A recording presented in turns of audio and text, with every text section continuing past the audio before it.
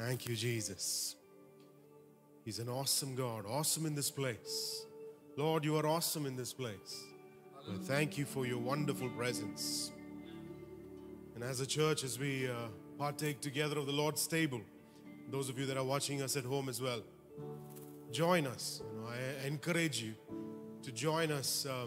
Those of you that are regularly watching us, we encourage you to have the elements close by. Get yourself, arrange for the bread, arrange for wine, that you can join us. It's very special to partake of the Lord's table. Yeah, I want to read a passage of scripture from John chapter 13. John chapter 13. And many of your Bibles will have the heading, the Lord's Supper.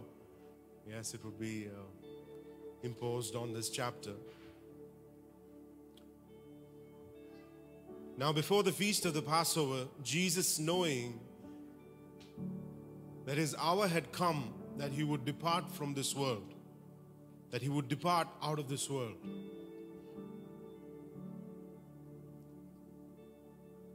to the Father, having loved his own who were in the world, he loved them to the end. I'm going to repeat that. Now, before the feast of the Passover, Jesus, knowing that his hour had come, that he would depart out of this world to the Father, having loved his own who were in the world, he loved them. Whenever scripture gives you a double emphasis,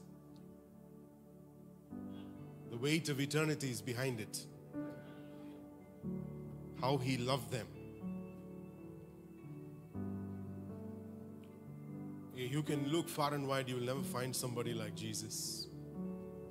You will find no leader like Jesus. I was encouraging someone the other day and telling them that as a church, we are foremost to have a relationship with Jesus. What keeps us in church is a relationship with Jesus. What keeps us on fire is a relationship with Jesus. You can look far and wide, you will never find someone like Christ. The intensity of his love. The intensity of his love. This morning, the Lord's table is going to remind you of the intensity of God's love.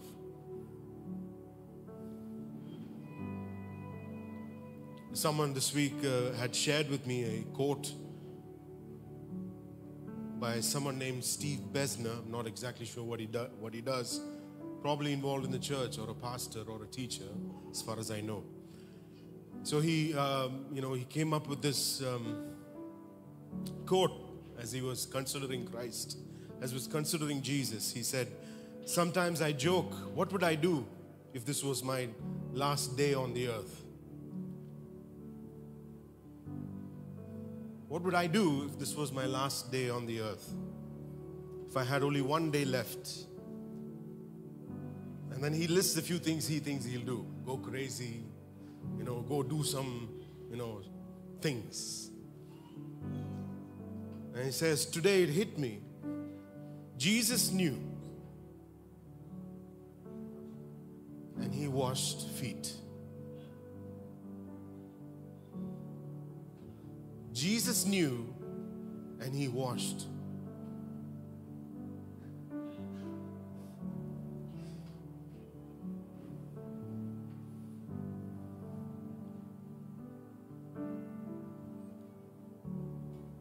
Jesus, knowing that his hour had come, that he would depart out of this world to the Father, having loved his own who were in the world, he loved them. He loved them to the end. Not only Jesus washing the disciples, he even washed Judas' feet. You point me to somebody like this. Please show me somebody like this. You know anybody like this?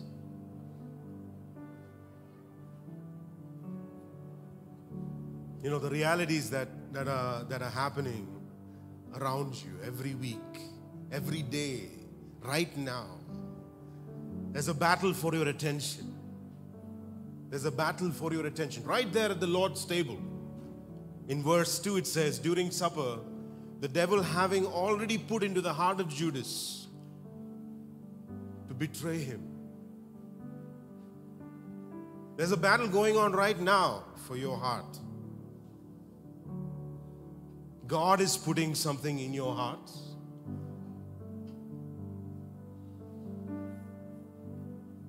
And the devil desires to put something in your heart. And like you heard through the worship, choose what the Lord is saying. Choose what the Lord is saying. I don't know what the devil has put in your heart this week or has tried to put in your heart. I hope not a single person is considering what Satan wants to put in our hearts. Not his plan, not his counsel. No, no, no, no. Recognize the one who loves you. He's at your feet, about to wash your feet right now. He's spreading forgiveness. His arms are wide open. He says, you do not have to take that route. You do not have to take that route. Judas became the son of perdition because he chose to do it. Remember that. A lot of people have a question about Judas. The entire 3.5 years he was with Jesus, he had the choice. He kept having the choice, even to the point where Jesus washed his feet.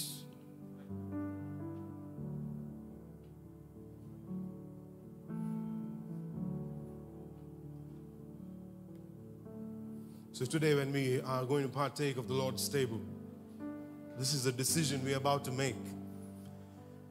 We are going to say yes to the one who loves us. Amen. Amen. Church, we're going to say yes to what the Lord has to say. The counsel of God. Yes, Lord, have your way in my life. Wash my feet. Wash me entirely. This morning, tell the Lord, wash me entirely. Here I am, Jesus. Jesus has won the victory. If you're listening to us in your homes, Jesus has won the victory. You do not have to choose the thoughts of your flesh or of the adversary. Choose the thoughts of God. He is right now desirous to wash your feet, cleanse you. You can close your eyes, church. If there is some filth that you partook in this week, Holy Spirit is explicitly saying, if there is some filth you entertained this week, if you haven't heard me clearly, I'm going to repeat it. If there is some filth you entertained this week, Jesus desires to wash it away. That is not good for you. That leads to death. That leads to death. That filth of sin leads to death. Here I am, Jesus. Lord, here I am. Cleanse me. Wash me.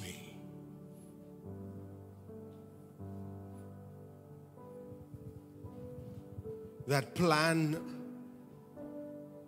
that scheme Satan has put in your mind. I don't know what it is. Some scheme that Satan has put in your mind.